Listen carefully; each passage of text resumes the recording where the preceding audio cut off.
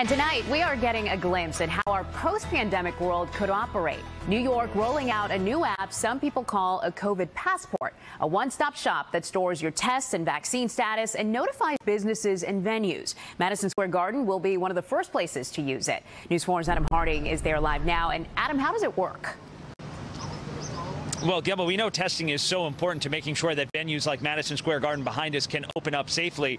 The city and state now promoting this new app that they hope will serve as essentially a COVID passport. Like when you go to the airport, you've got all of your documents in one place. Everyone we spoke with, some of them say this could be a potential game changer. Yep, the city is coming back all right, and the crowds in Midtown are building fast. Now the state is hoping its new Excelsior app can help speed things up even more. Would I have to join an app situation?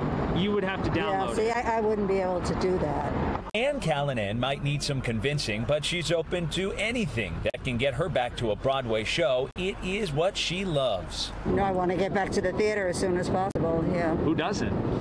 A lot of people don't, but I do. It was part of my life, a very important part of my life. The first of its kind app will serve as almost a COVID passport for anyone to use at major sports and entertainment venues. It will authenticate someone's vaccination or show proof of a recent negative COVID test. It all sounds like a win to Father Louis Skirty. Very convenient because I have both shots and I have, of course, the card. And I laminated it just so I always have it with me.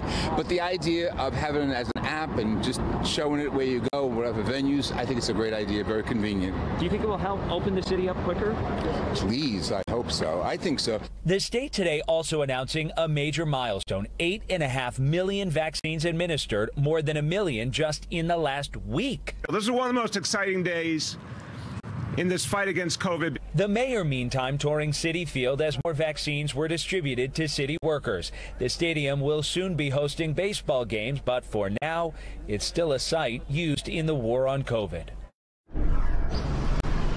So, Gilma, that app is now available for download. There's a second version of it for businesses that can download an app that can scan all of your information. That way it can make things easier. The hope, of course, is that will help businesses attract more customers, and it can help open the city and the state up that much quicker.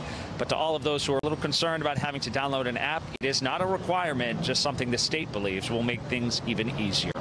Live tonight outside of Madison Square Garden, I'm Adam Harding, News 4.